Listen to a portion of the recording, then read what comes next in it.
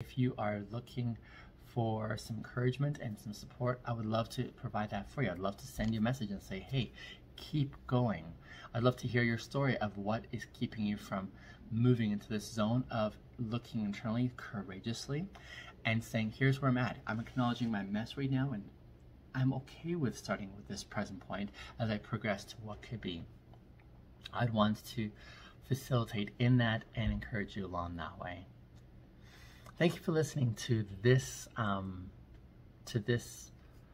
conversation, and I hope that it's serving to at least be a catalyst for something different in your life that could be transformative. Again, my biggest point in this is it's possible for you to have the courage to look inside and see that despite the mess that we all have, you can change for something better and become amazing men of integrity that the world is not anticipating or expecting from you.